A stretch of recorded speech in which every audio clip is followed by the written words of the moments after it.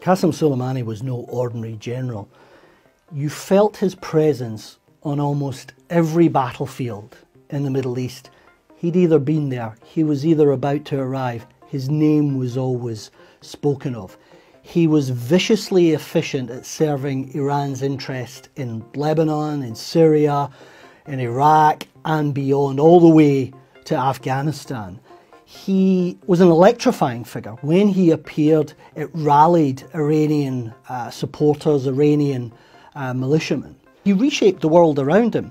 He wasn't just a military man, he was involved in the nitty-gritty details of the politics in the countries in which he served. So Bashar al-Assad in Syria is probably in power thanks to Qasem Soleimani. And Abdul Mahdi in Iraq, the Prime Minister, stayed in power because of his influence.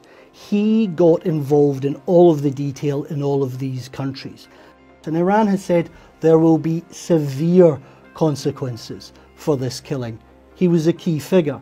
For a long time he was referred to as a shadowy figure, the mystery man that was pulling the strings behind the scenes across the Middle East. But he was perhaps the most photographed shadowy figure in the region, because wherever he went, militiamen took selfies with him. He was like a rock star. He became a celebrity.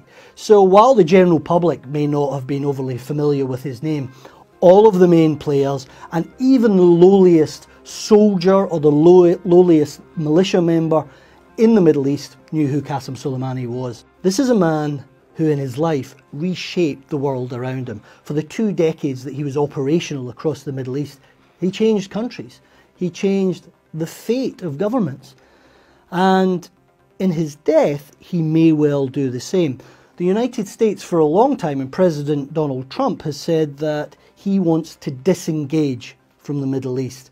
Well, already there are more American boots on the ground here. So Qasem Soleimani's death may have temporarily put America's disengagement from the region on hold.